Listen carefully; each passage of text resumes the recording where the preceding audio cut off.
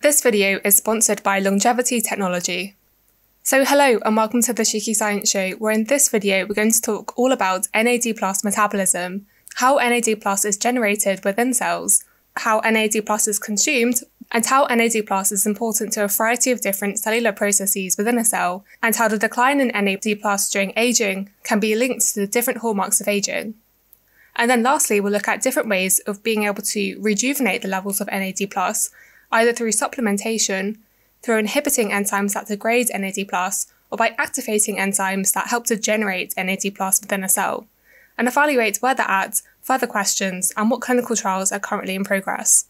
So the best place to start is with NAD itself. So NAD stands for nicotinamide adenine dinucleotide, and this is one of the most abundant molecules in the human body. It is important not only as a coenzyme for different redox reactions and for energy metabolism, but also as an essential cofactor for different enzymes, notably the sirtuin family and poly-ADP ribose polymerases, known as PARPs, that are important in DNA repair. But it is thought that there are more than 300 enzymes relying on NAD+ for their activity. So I think we can say that NAD+ is pretty important. However, NAD+ levels have been shown to decline as we age, when there's high amounts of DNA damage, which is partly due to the activation of these PARP enzymes and due to sirtuin activity, and also during alcohol metabolism. And so for these different reasons, there's a lot of interest at the moment in trying to restore NAD+ levels to alleviate some of the symptoms associated with NAD+ decline. But before we go into some of these methods, we really need to understand NAD metabolism and how it works, otherwise what I say could just sound like a load of gibberish. So in my opinion, the best way to understand it is to understand why NAD+ is called nicotinamide adenine dinucleotide. And that can be seen by looking at its structure, where I've indicated different groups of the compounds and where the name comes from. So the first part, nicotinamide, comes from the fact that it has this nicotinamide group attached to a ribose molecule. The second ribose molecule in NAD+ is attached to an adenosine group, hence the nicotinamide adenine aspect of the name. And then the last part, dinucleotide, refers to the fact that these two ribose molecules are attached through two phosphates, and this is similar to the backbone of nucleic acids. And so each nucleic acid is otherwise referred to as a nucleotide, and so you've got a dinucleotide present. And so the reason I went into so much detail here isn't because I love biochemistry, which I obviously do, but because it helps us to understand how NAD+ is generated and then consumed within a cell. And so it's thought that there are 3 different pathways within a cell that can generate NAD+.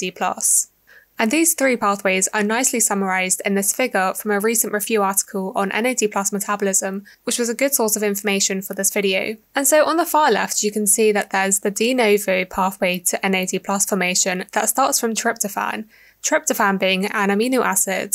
As you can see, there's quite a few steps that take tryptophan through to NAD+, and for these reasons, some of the enzymes involved in these steps aren't expressed in all cell types, and so it's thought that this de novo pathway is mainly occurring only in the liver. The second pathway to NAD+ is from vitamin precursors known as nicotinic acid, or you might know it as niacin, and this gets converted to NAD+ via the Prius-Handler pathway. And the last method is the so-called salvage pathway, which generates NAD+ from nicotinamide, NAM. So if we go back to the biochemical structure of NAD+ that I showed you earlier, nicotinamide is just this moiety group at the end that I've indicated.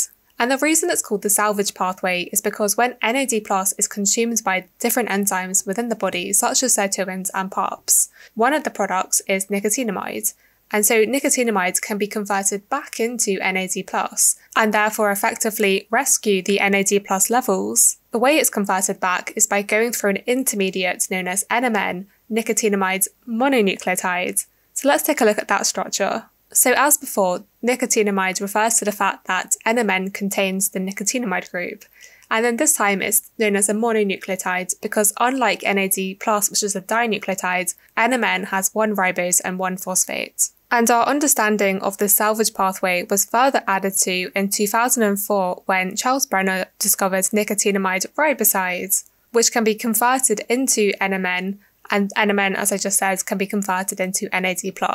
And this becomes clearer when we look at the structures again. So NR, nicotinamide riboside, has just nicotinamide and ribose, and so to get from NR to NMN, it needs to be phosphorylated, And so there are kinases that have been identified that have shown that NR can be converted into NMN. Now, I feel like I've gone into quite a bit of detail here to really explain to you how NAD+ can be generated within a cell, but the reason I have is because we'll come back to it later when we try to discuss different methods and approaches to rejuvenating NAD+ levels.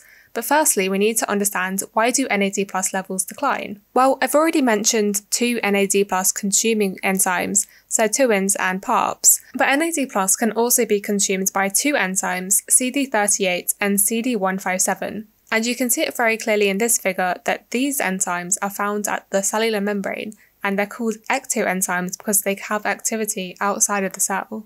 And so whilst NAD consumption may seem like a bad thing because you're decreasing NAD+ levels, these different sets of enzymes require NAD+ to carry out their function. So in the case of sirtuins, their function is to deacetylate different proteins that is important for activating different stress resistance pathways within a cell, such as autophagy.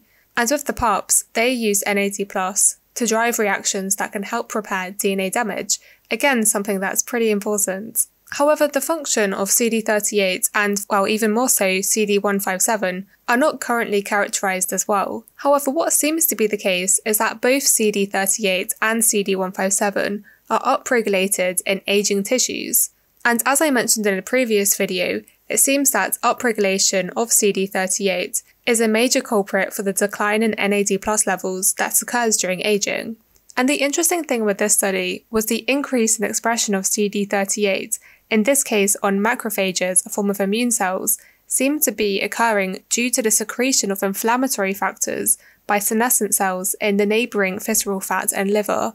And so it seems like NAD+ decline could be linking the different hallmarks of aging together. And well, we'd probably be here all day and longer if I went through all of the studies that have shown links between NAD+ metabolism and the different hallmarks of aging, but just to show a few, NAD+ decline has been associated with metabolic dysfunction, and in a mouse model whereby they inhibited CD38, this enzyme I just told you about that consumes NAD+, they found that the mice were protected from obesity, have increased metabolic rates, and have relatively normal glucose metabolism during high-fat diets and during aging. Moreover, CD38 expression increases in the course of Alzheimer's disease progression, and an Alzheimer's disease mouse model lacking CD38 resulted in elevated NAD+ levels in their brains, and they also showed a milder disease phenotype. And so whilst I've specifically included two examples that include CD38, CD38 is emerging as a key enzyme involved in inflammaging and senescence, which could be also helping to link NAD+ metabolism and its decline with all of the different hallmarks of aging. In particular because we know that there are senescent cells in the brain, and that in itself has been linked to Alzheimer's disease. So it's all a matter of trying to put the puzzle pieces together. But the more important question is, if we know that this is the case and NAD+ is really important, what strategies are there to increase NAD+ levels? Well, if we consider the analogy whereby water is NAD+, then there are three main ways in which you can maintain the water levels in a sink. Firstly, is to prevent any leakages and loss of water, in this case representing the different enzymes that consume NAD+, for example CD38. Then there's the fact that you want to increase the supply of water. That can come from precursors to NAD+. And then the third strategy is to open up the faucet to allow the flow of water to be stronger.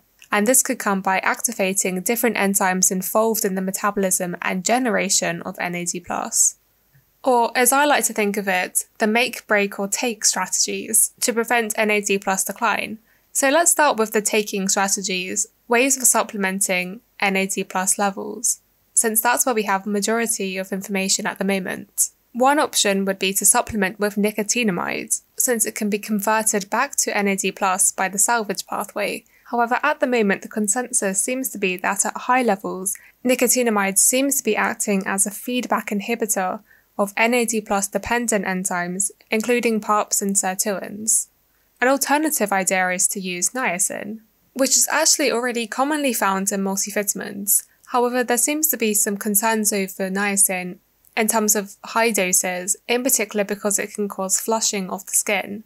So instead, NMN and NR have also been investigated in their ability to increase NAD+ levels. In addition to the many promising results from preclinical studies in different model organisms using NMN and NR, as you can see here in screenshots taken from this review article, NMN and NR administration seems to be safe and can efficiently increase NAD+ levels in healthy volunteers. There have been more phase 1 clinical trials using NR as opposed to NMN, but at the moment there are trials being conducted using both precursors, separately I should add, and looking at different aspects. For example, I've highlighted one of the nicotinamide riboside trials, where they are planning to assess the cognitive performance in patients with mild cognitive impairment, and so data from that will be particularly interesting. However, what would be most interesting is one to get long-term safety trials to see the impact of taking these dietary supplements, along with the proper dose, treatment period, and consideration of the diversity of participants, as this will better help with translation of these therapies. Now, what's commonly asked is what's better to take, NMN or NR, and at the moment, without any direct comparisons, it is pretty much impossible to say. But there's a couple of interesting points that are worth mentioning. The first one revolves around bioavailability, and the second one revolves around metabolism.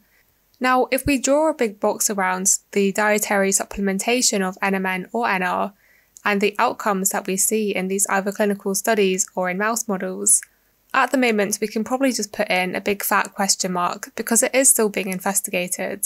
However, due to advances in being able to track NAD precursors by using isotopic labels, what is known as that intravenous administration of NR or NMN delivers intact molecules to multiple tissues. However, if it's taken orally, they seem to be metabolized to nicotinamide in the liver. Moreover, in this 2016 study, they showed that when nicotinamide riboside was taken by human patients, it increased the levels of NAD, which is one of the components of the Pre's handler pathway, whereby you generate NAD+ from niacin. And so that doesn't quite make sense, given that this is a different pathway to the one in which NR contributes to. And so a recent preprint has come out that has tried to address why this might be the case, and it seems like the situation is just even more complicated because now it seems that the gut microbiome is also playing a role and can metabolize NMN into nicotinamide. So the plot just thickens, and this could be thickened even further if I told you that all of our gut microbiomes do differ in different ways, and therefore how different people respond to the supplementation of NR or NMN could very much differ. And so basically there's a lot of investigation still to be done. But hopefully some of these clinical trials will provide a bit more information. And it's also worth pointing out that along with NR and NMN, there's the recently identified NRH, a reduced form of NR. And this appears to be more stable and more potent in terms of increasing NAD+ levels, and has been described by Charles Brenner as an interesting molecule. However, it's very scarce in terms of any data at the moment, but I'll be sure to keep you updated when I find out more. But this is not the only strategy. A more recent area of development are targeting NAD+ degrading enzymes such as CD38 and CD157. And so I mentioned earlier some of the benefits in terms of the mouse models when either CD38 was inhibited or the gene encoding CD38 was knocked out. And so several inhibitors of CD38 either already exist or are in development. One that already exists is apigenin, which is a naturally occurring flavonoid that enhances NAD+ levels in human cells and mouse liver tissue, and has been shown to improve glucose and lipid homeostasis in mouse models of obesity. Another flavonoid is luteinizin, that again shows activity as a CD38 inhibitor. However, both of these are very much under-investigated at the moment, and are not as advanced in our knowledge as NAD precursors. And then the last strategy is to increase NAD+ production by activating the enzymes involved in its biosynthesis. One of these enzymes is NAMPT, which is converting nicotinamide into NMN. I've highlighted two compounds that are thought are able to activate this enzyme in this table here. However, it's important to point out that again, the research in this area is still pretty young, and it's not necessarily clear if these molecules have off-target effects and are also influencing other pathways within a cell. And so all in all, there's a lot of open questions. Firstly, whether or not there are any long-term consequences to boosting NAD+ levels, whether any of these supplements have specificity for different tissues, in particular due to the fact that the degradation of NMN and NR now seems to be very complicated. And then looking more specifically at what is the most effective therapeutic dose, and could they be used for different age-associated diseases. Then there's the idea of whether or not they could be used in combination, or whether these approaches to inhibit NAD+ consuming enzymes are going to be more superior. Again, it's just too early to know. And then the other thing that I always find fascinating is the fact that NAD+ levels fluctuate during the day because it is under regulation as well as influencing the circadian rhythm.